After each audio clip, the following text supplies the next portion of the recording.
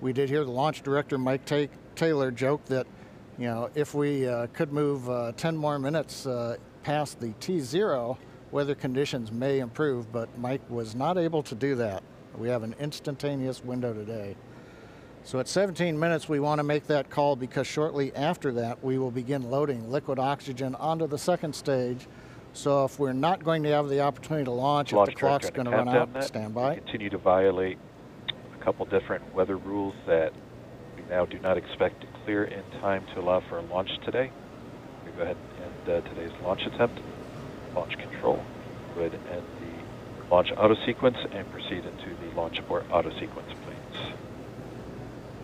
Launch abort has started.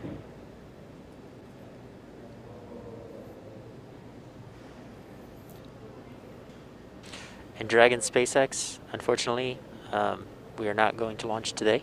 You are go for 5.100 launch scrub. 5.100. It was a good effort by the teams, and we understand, and we'll meet you there. Copy all.